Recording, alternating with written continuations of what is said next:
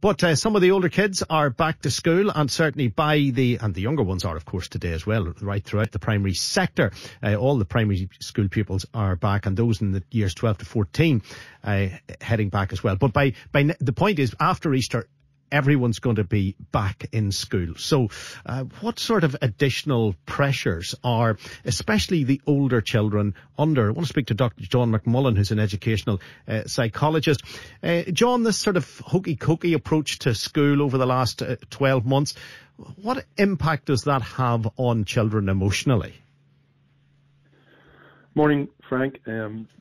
Yes, I think the evidence is showing it has had an impact, and not just on the older kids like you mentioned there, but across at every educational stage. Obviously, it's important to say that every child is different, and every child will have experienced school closures and lockdown differently.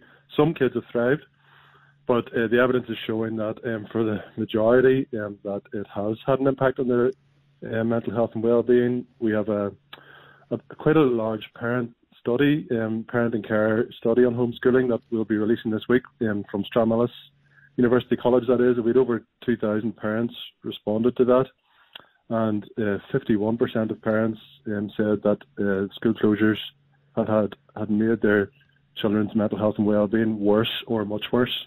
Only 7% said better or much better, and the rest had no change. And that was kind of similar for other questions we asked about physical health, motivation, behaviour, social skills. The majority of parents and carers find that lockdown and school closures had a negative impact on those. And on parent mental health and well-being too. 80% of parents, that's 1,600 parents, reported a negative or very negative impact on their own mental health and well-being, which may not come as a great surprise to a lot of your listeners. Why are the children so stressed? Is it because they've been taken away from the routine? They set out when they went to school to go to school for 12 or 14 years, and they expected to be able to go at certain times and be off at certain times. That routine has been well and truly impinged upon.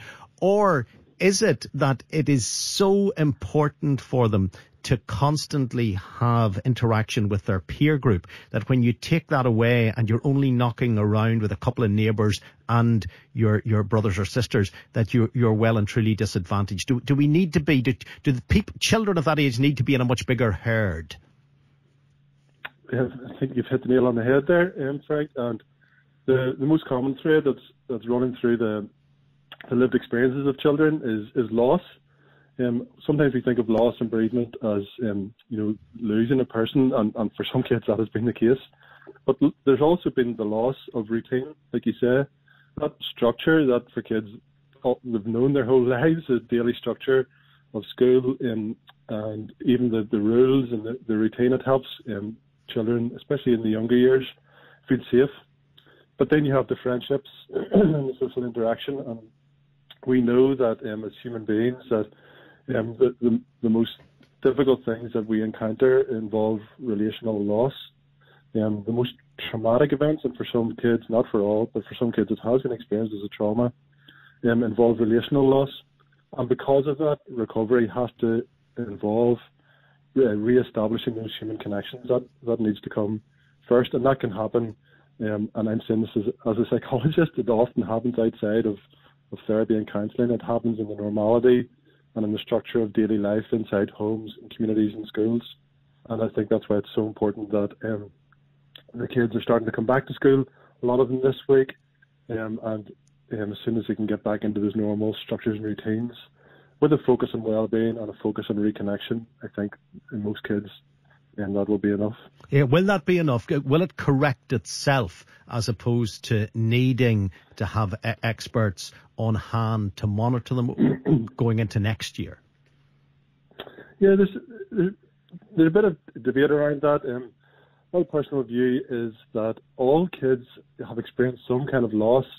Some will, I think all will maybe need a little bit extra when they come back. I think that makes sense, but some will need more extra than others.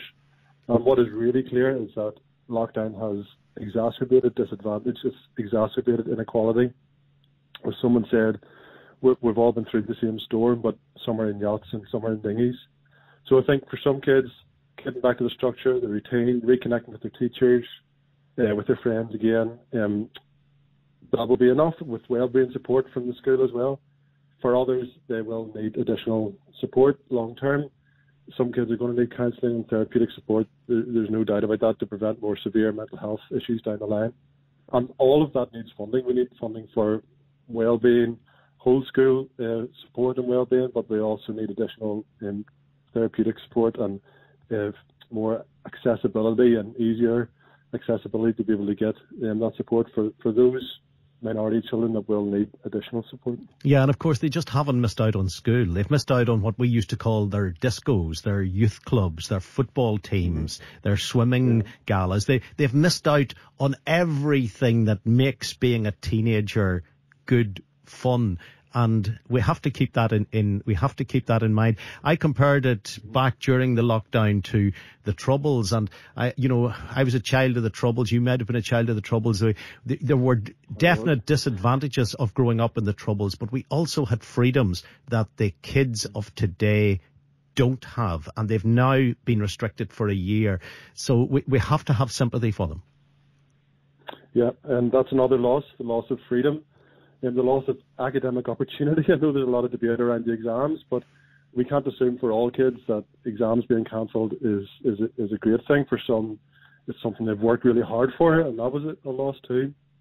But yes, the sports clubs, the societies, kids need to play with kids their own age. I have a 3-year-old who was so delighted to get back to nursery. As much as we try to replicate those play experiences, she needs to play with other 3-year-olds. Same for primary age kids. The teenagers need their parties, they need to be able to develop and grow and do all the things that teenagers do. And hopefully we're starting to see the point now when they will be able to do that again, and those freedoms will be that they had to give up really to protect their elderly relatives. Hopefully now we'll be able to see that these things, as soon as safely possible, they'll be able to get started back to their sports clubs and their dance and their drama and their arts and their craft and all those extracurricular activities that make school what it is and make life what it is, really. And just finally, it's a little easier for the primary school age, is that fair to say, than it is for the 13, 14, 15s? Actually, in our study, we didn't find that. We didn't speak to the kids directly, which is what is really needed as well, but we talked about parents to ask about their children's difficulties, and those stats that I mentioned earlier were across every educational stage, but actually they seem to be even more significant for primary age kids. Parents seem to think that it had affected their mental health and well-being, maybe even slightly more, and that may be associated with around the P6, P7 age, with all the debacle around the transfer test. And also parents of kids in special schools. As we know, the special schools have remained open, but obviously there's been a huge additional challenge for those kids that are already more vulnerable. Yeah, let's keep in mind that it's been tough for every child the whole way through the system the last 12 months. Important research.